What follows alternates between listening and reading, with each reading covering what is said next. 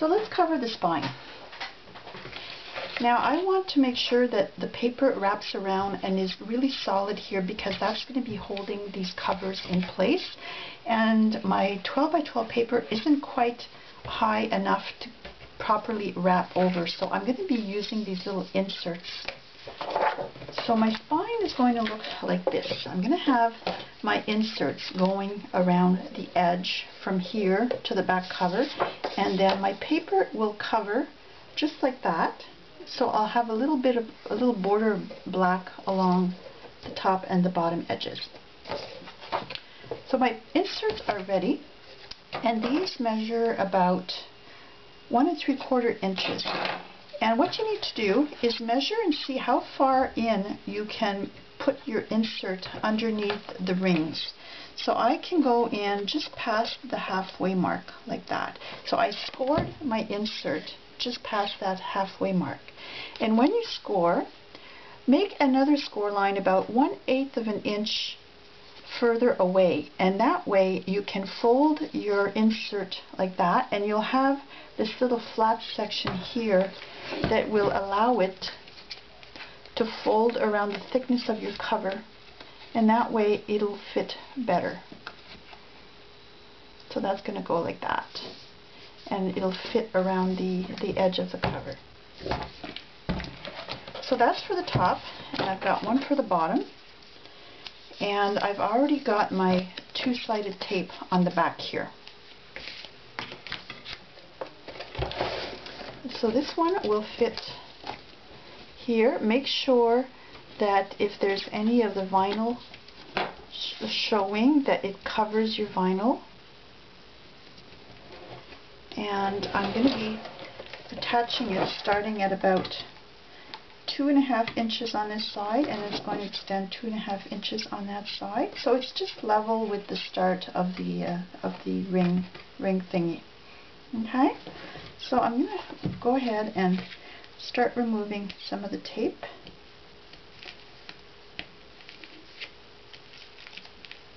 And I think I'll just partially remove it. That way, if I need to reposition it, it'll be easier. I just want to get that underneath this section here.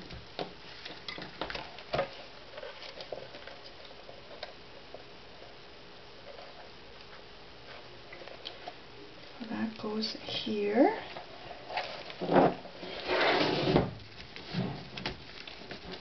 Make sure it's nice and flush like that.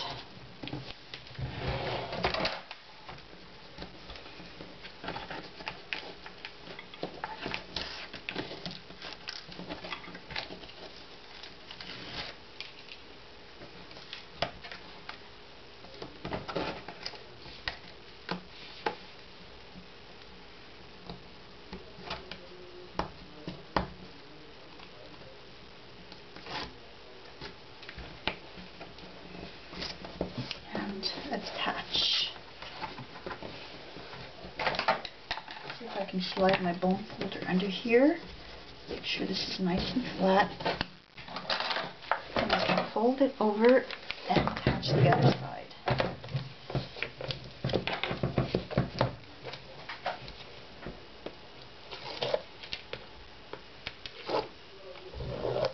It's a little bit awkward working with the 3-ring binder because you can't lay the cover flat on the outside like that, but we'll manage. Okay, and then I fold this up like that.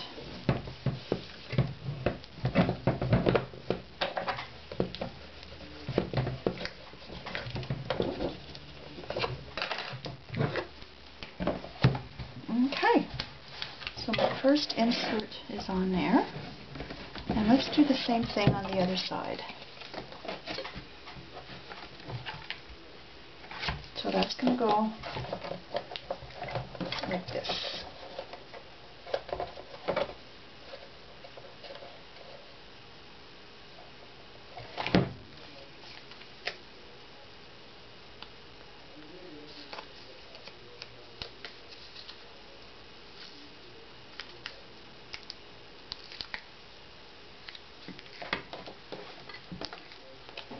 Oops, wrong side.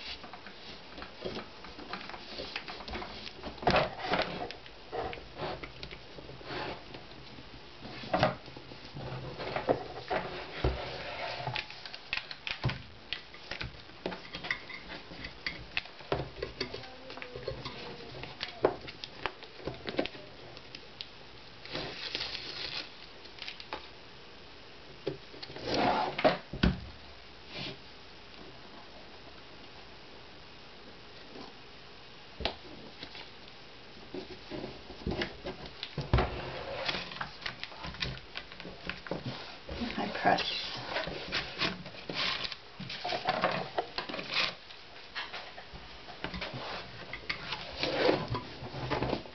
Now on this side, I want to make sure that these line up properly because I'm going to be covering that with my spine paper. But I'm going to put a little border along the edge anyways, so if it's not perfectly lined up, it's not that big a deal. You want to line up as much as possible.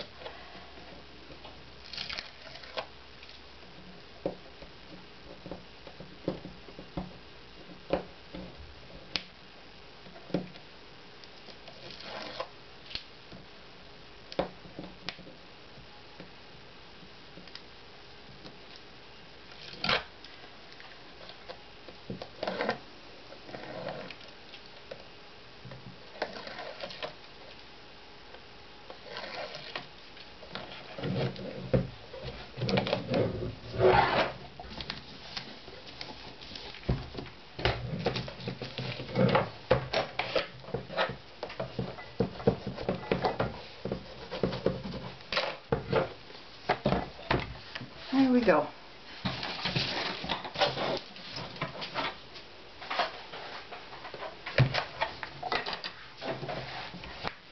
And I can fold that over and it's going to form the crease.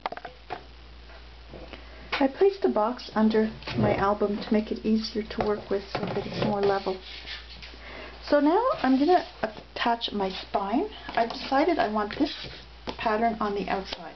So I put some two-sided tape along the inside edges here. I put 2 layers, or 2 strips, because my tape is thin. And then I put some more strips of tape across the middle. On the album, because there's going to be a lot of movement around the spine area, I put some two-sided tape on the left edge of the cover and along the right edge of the spine here, and then on the left edge of the spine here and the right edge of this cover there. Now if you have a pattern, a directional pattern, make sure that your album is facing in the proper direction. It's not upside down. Okay, this is my front cover. So I'm going to position my paper, and I want these edges to match as much as possible, and I center it top to bottom like that. So I'm going to start just by removing a little bit of the tape on one edge, and that will allow me to position it before I permanently tape this down. So I can move it around before taping it if need be.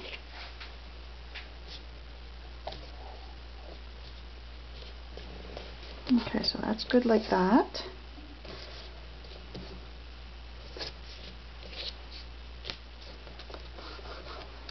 So now I'm going to pull the rest of the tape backing off this edge. And now that I've got my first edge taped down, I can lift this up and remove the rest of the tape backing from the album and from my cover paper.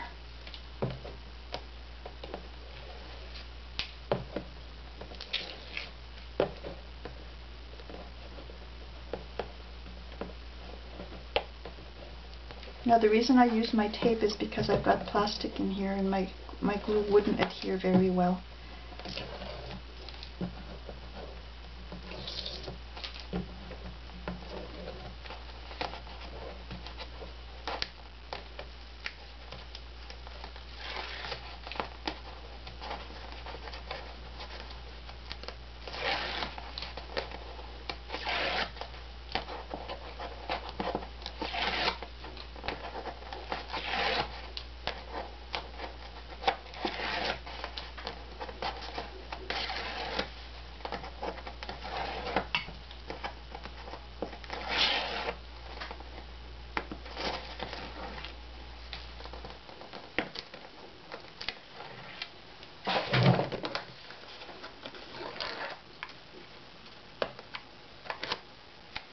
Okay.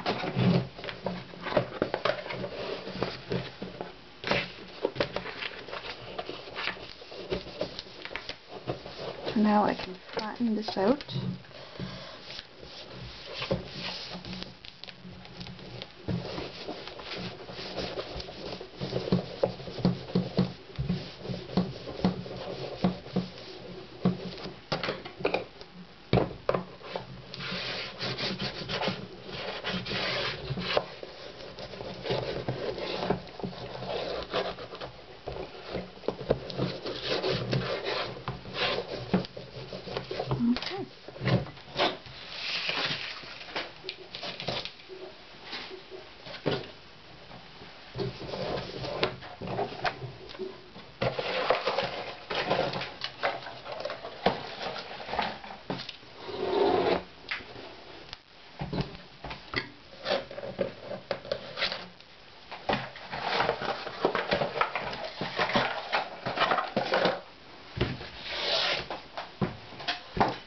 I can carefully lift up my covers like that, and that will form the crease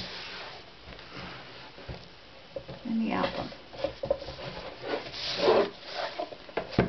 So there's my spine. Now I'm going to put a little border. I'm going to punch a border and attach it on this edge, and then I'm going to decorate my front cover. And I'm also going to add my paper liner on the inside of the album, there, and then on this page. Now I'm going to cover my inside, and I'll worry about the outside after. So I've got my pieces cut. This will fit here, and I have just that little border all around. Make sure that your edge covers that little edge up at the top, bottom, and on the side. And then this piece will fit here, like that, and it's going to cover any of the vinyl that's in there. And then I punched a border along the edge of my inside cover piece, and that's going to go like that. I'm going to remove the tape from the very edge that fits along the 3-ring attachment, and I slide that under like that.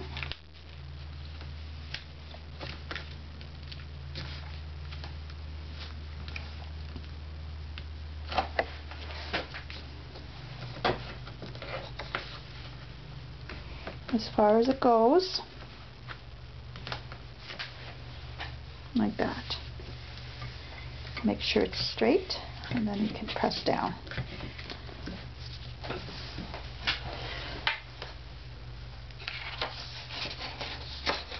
Now I can lift and remove the rest of the tape backing.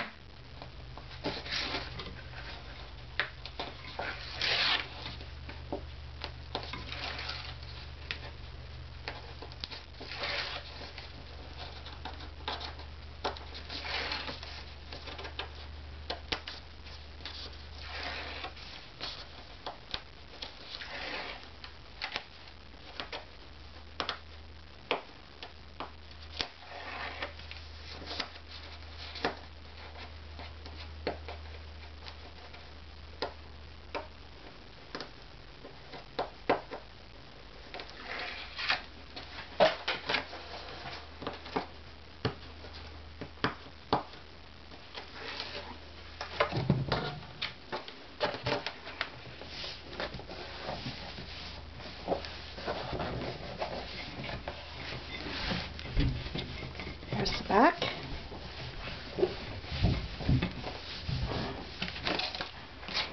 And then I've got my spine piece. I use the same paper as the back for the spine. Now, because there's going to be a lot of movement here where the covers are open and closed, I did put some tape around the edges, but I think I'm going to use some glue. And I'm going to apply glue to my paper and along these edges here.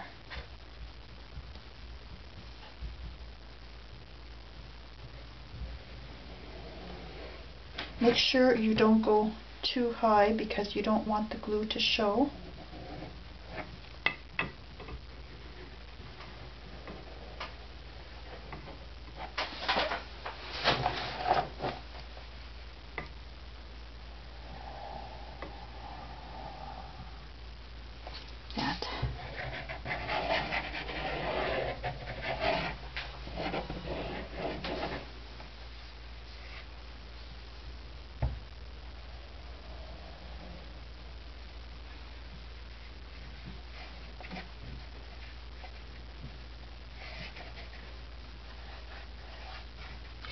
Oops, I went beyond here. Whip that off right away.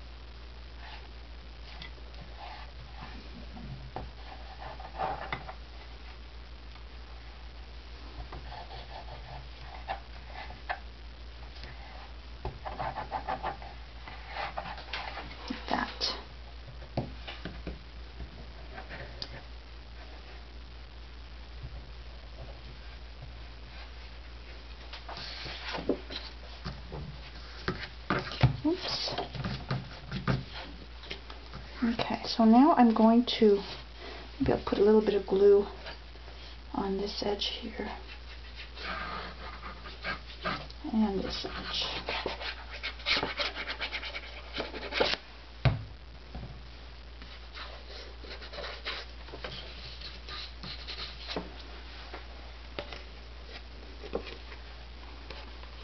Okay.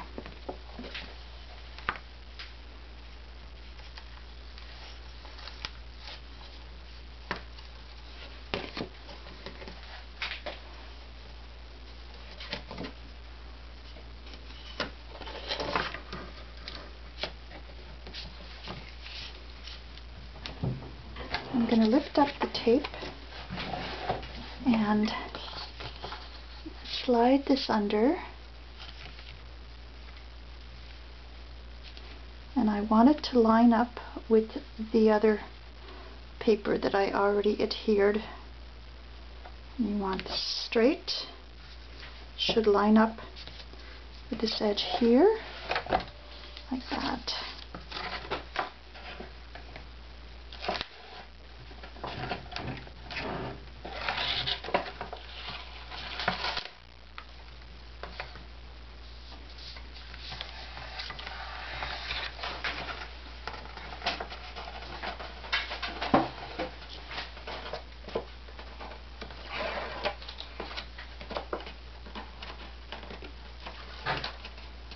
I'll remove my tape.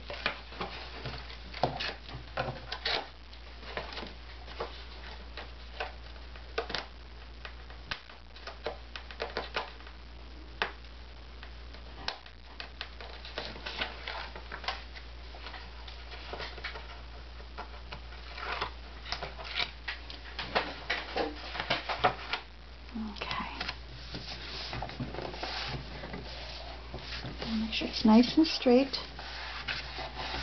I'm going to let that dry a bit. Now as it dries, press it inside the crease like that to form the crease.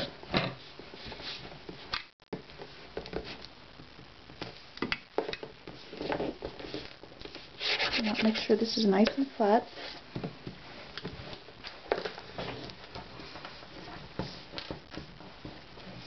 And then I do the same thing with this crease.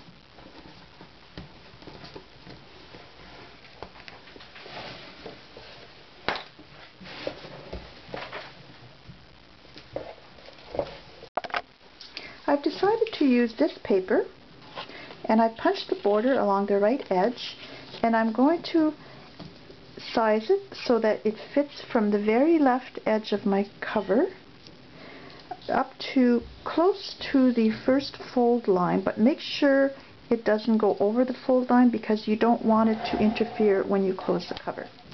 And I'm going to put a little bit of glue on this side here because I've got that punched border and I couldn't tape all the way to the edge. So I've got my tape put on here, and I'm going to start by just removing a bit of the tape backing, and I'm going to position my page down, my cover liner, and make sure it's nice and straight.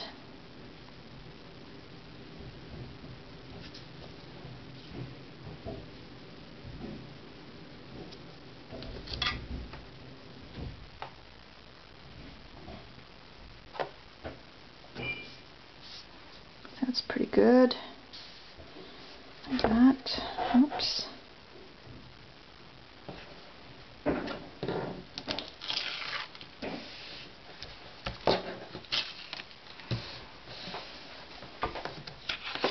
And now I can continue removing the tape backing.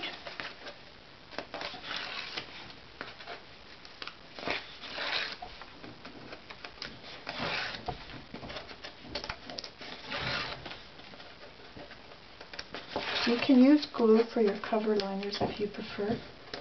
I just find the tape is easy to use.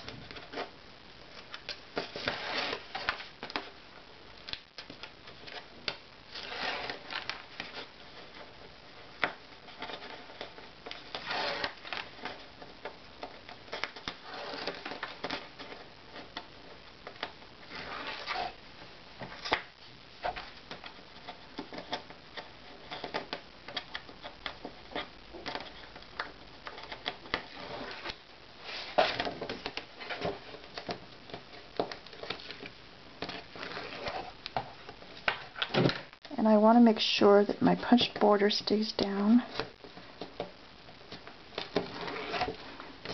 So I'm going to put a little bit of glue on there.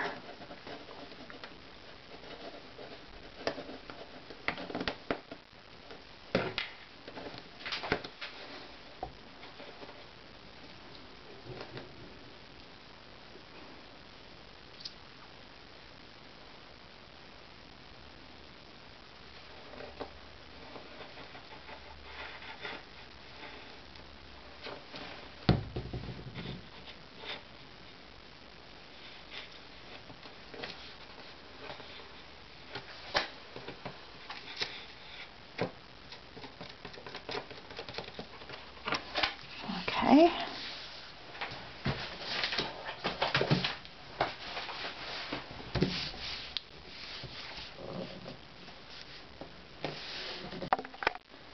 Now you can also punch some holes in here and put some eyelets and use that to attach closure, for example chain and toggle.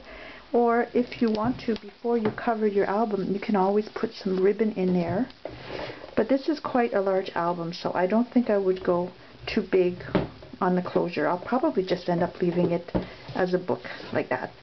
So I hope these tips helped you out in covering your albums.